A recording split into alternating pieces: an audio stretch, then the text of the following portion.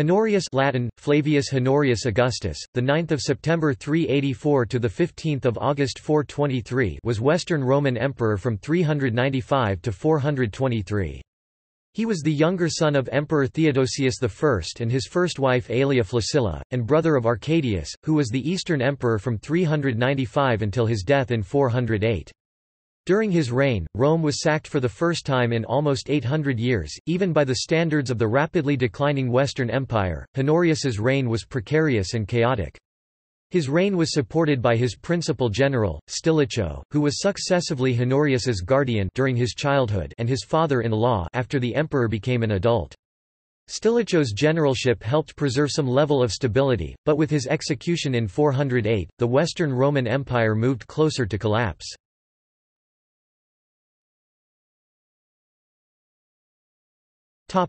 Emperor.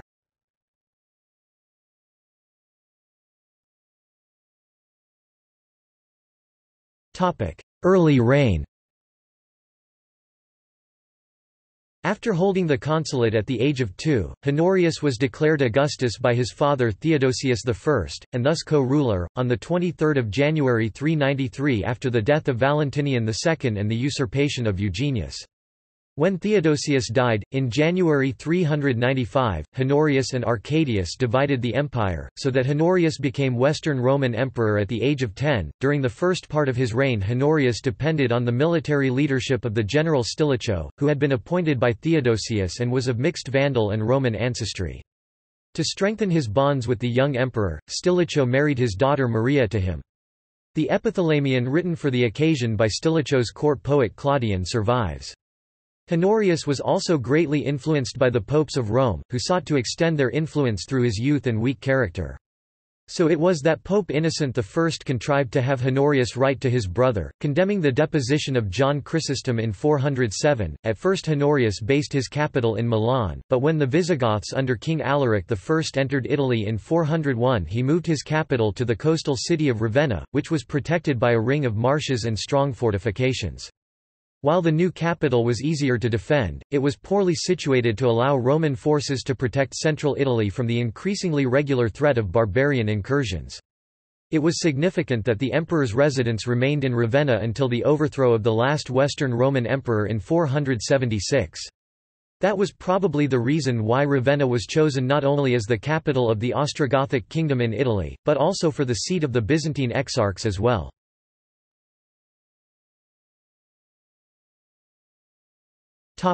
Stilicho and the defense of Italy. Honorius' reign was plagued by almost constant barbarian incursions into Gaul, Italy and Hispania. At the same time, a host of usurpers rose up due to the apparent inability of the emperor to see to the empire's defences.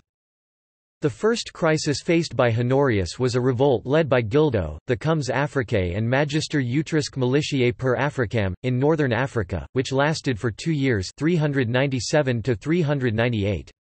It was eventually subdued by Stilicho, under the local command of Mascezel, the brother of Gildo. The next crisis was the Visigoth invasion of Italy in 402 under the formidable command of their king, Alaric.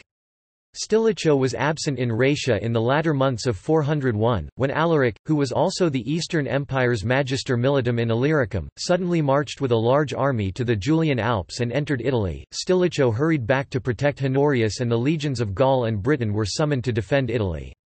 Honorius, slumbering at Milan, was caught unaware and quickly fled to Asti, only to be pursued by Alaric, who marched into Liguria.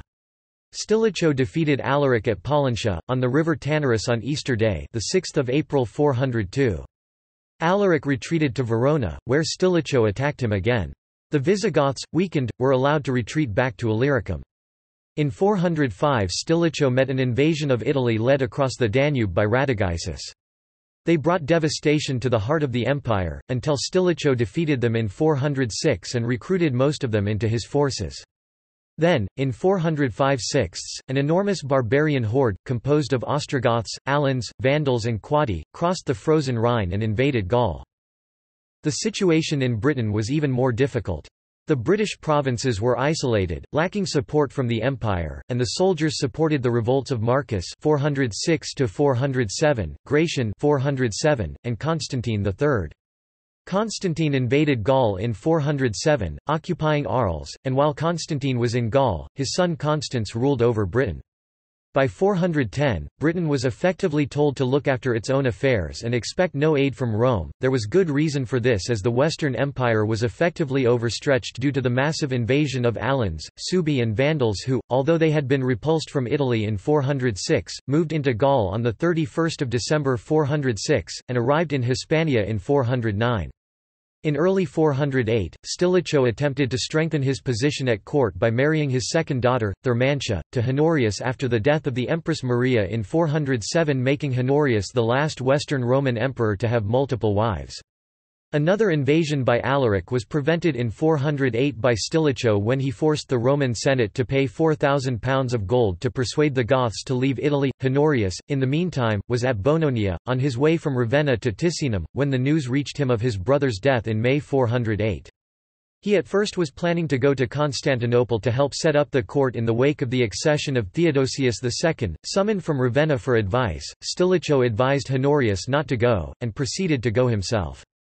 In Stilicho's absence, a minister named Olympius gained the confidence of Honorius. He convinced the emperor that his Arian father-in-law was conspiring with the barbarians to overthrow him. On his return to Ravenna, Honorius ordered the arrest and execution of Stilicho. With Stilicho's fall, Honorius moved against all of his former father-in-law's allies, killing and torturing key individuals and ordering the confiscation of the property of anyone who had borne any office while Stilicho was in command. Honorius's wife Thermantia, daughter of Stilicho, was taken from the imperial throne and given over to her mother. Eucharius, the son of Stilicho, was put to death. The purge also massacred the families of Stilicho's federate troops, and the troops defected en masse to Alaric. In 409, Alaric returned to Italy to claim more gold and land to settle in, as feudatory vassals of the empire, which Stilicho had promised him. Honorius refused to fulfill his former general's promises, and Alaric marched on Rome, which bought him off after a short siege in which the city was brought to the verge of famine. A palace revolution in Honorius' court led meanwhile to a change of ministers, and those hostile to the Goths were replaced by officers favourable to Alaric, who began peace negotiations. While the embassy was absent, a new change occurred at Ravenna, and Honorius disclaimed the peace which was on the verge of being concluded. The exasperated Alaric returned to Rome and forced the Senate to elect Priscus Attalus emperor, who ratified Alaric's former treaty with Stilicho.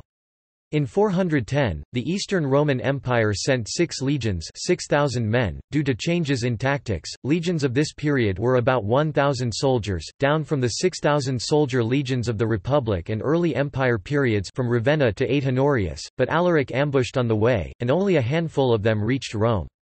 To counter Attalus, Honorius tried to negotiate with Alaric in addition to restricting grain shipments to Rome from North Africa. Attalus dispatched an army to conquer Africa and restore the grain supply, but the governor, Heraclian, who was loyal to Honorius, wiped out this force as soon as it landed on the coast. As Rome was dependent on North African grain for sustenance, the populace was faced with the prospect of famine, and they blamed Attalus for the impending calamity. Growing desperate, Attalus searched for means of pacifying the people, but found himself, in consequence of conciliatory expenditures, incapable of satisfying his debt to Alaric, and thus alienated both Romans and Goths. Confronted with the increasing unpopularity and truculence of Attalus, Alaric dethroned him in 410 and proposed to renew negotiations with Honorius.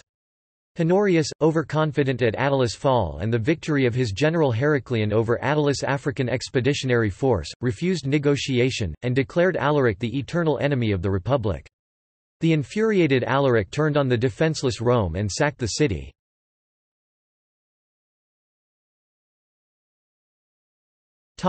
Constantius and the erosion of the Western Empire.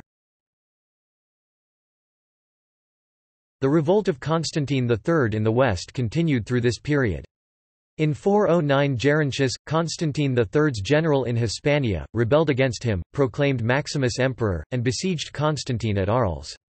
Honorius now found himself an able commander, Constantius, who defeated Maximus and Gerontius, and then Constantine, in 411.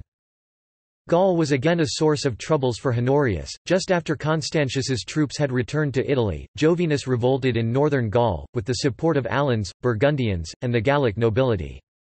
Jovinus tried to negotiate with the invading Goths of Ataulf 412, but his proclamation of his brother Sebastianus as Augustus made Ataulf seek alliance with Honorius.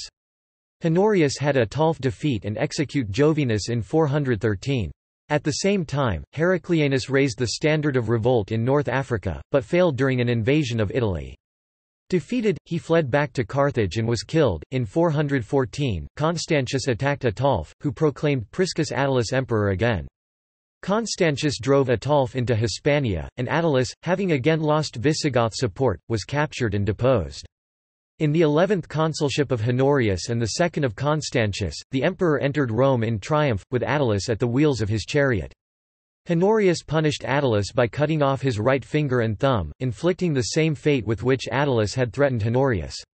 Remembering how Attalus had suggested that Honorius should retire to some small island, he returned the favour by banishing Attalus to the island of Lipara. Northeastern Gaul became subject to even greater Frankish influence, while a treaty signed in 418 granted to the Visigoths southwestern Gaul, the former Gallia Aquitania. Under the influence of Constantius, Honorius issued the Edict of 418, which was designed to enable the empire to retain a hold on the lands which were to be surrendered to the Goths. This edict relaxed the administrative bonds that connected all the 7 provinces, the Maritime Alps, Narbonensis Prima, Narbonensis Secunda, Novempopulania, Aquitania Prima, Aquitania Secunda and Vianensis, with the central government. It removed the imperial governors and allowed the inhabitants, as a dependent federation, to conduct their own affairs, for which purpose representatives of all the towns were to meet every year in Arles. In 417, Constantius married Honorius's sister, Galla Placidia, much against her will. In 421, Honorius recognized him as co-emperor Constantius III. However, when the announcement of his elevation was sent to Constantinople, Theodosius refused to recognize him. Constantius, enraged, began preparations for a military conflict with the Eastern Empire, but before he could commence it, he died early in 422. In 420–422, another Maximus, or perhaps the same, gained and lost power in Hispania. By the time of Honorius's death in 423, Britain, Spain and large parts of Gaul had effectively passed into barbarian control. In his final years, Honorius reportedly developed a physical attraction to his half-sister, and in order to escape his unwelcome attentions, Galla Placidia and her children, the future Emperor Valentinian III and his sister, Honoria, fled to Constantinople.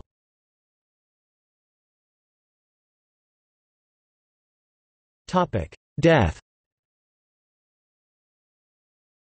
Honorius died of edema on 15 August 423, leaving no heir. In the subsequent interregnum, Joannes was nominated emperor. The following year, however, the Eastern Emperor Theodosius II elected his cousin Valentinian III, son of Galla Placidia and Constantius III, as emperor. The mausoleum of Honorius was located on the Vatican Hill. In the 8th century it was transformed into a church, the Chapel of Saint Petronia, which held the relics of the saint and was accessed from the transept of the old St. Peter's Basilica. The mausoleum was demolished when the new St. Peter's was erected.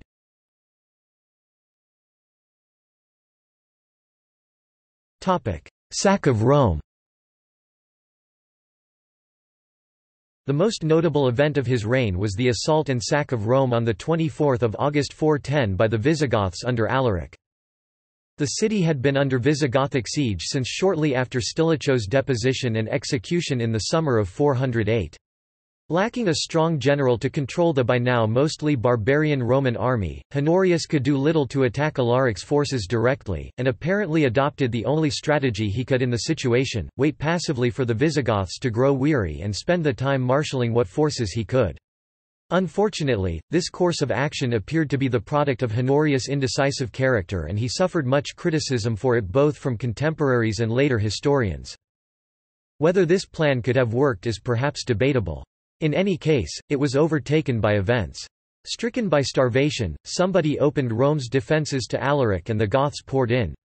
The city had not been under the control of a foreign force since an invasion of Gauls some 8 centuries before. The sack itself was notably mild as sacks go. Churches and religious statuary went unharmed, for example. The psychological blow to the Romans was considerably more painful. The shock of this event reverberated from Britain to Jerusalem, and inspired Augustine to write his magnum opus, The City of God. The year 410 also saw Honorius reply to a British plea for assistance against local barbarian incursions, called the Rescript of Honorius. Preoccupied with the Visigoths, Honorius lacked any military capability to assist the distant province. According to the 6th-century Byzantine scholar Zosimus, Honorius wrote letters to the cities in Britain, bidding them to guard themselves.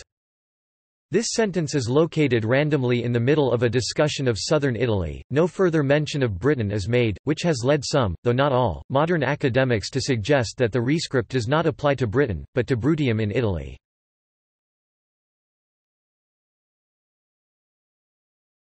Topic: Judgments on Honorius.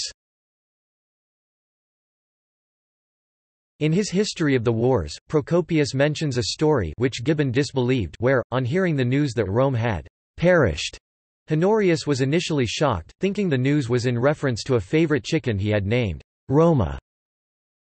At that time they say that the Emperor Honorius in Ravenna received the message from one of the eunuchs, evidently a keeper of the poultry, that Rome had perished.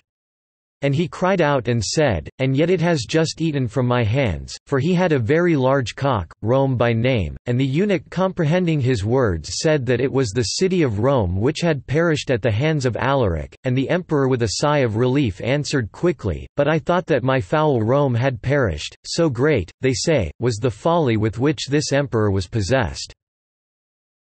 Procopius, The Vandalic War 3.2.25-26.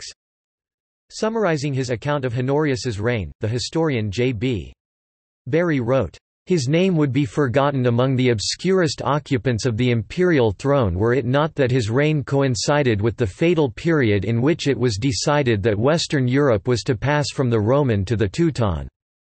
After listing the disasters of those 28 years, Barry concludes that Honorius himself did nothing of note against the enemies who infested his realm, but personally he was extraordinarily fortunate in occupying the throne till he died a natural death and witnessing the destruction of the multitude of tyrants who rose up against him. Honorius issued a decree during his reign, prohibiting men from wearing trousers in Rome. The last known gladiatorial fight took place during the reign of Honorius.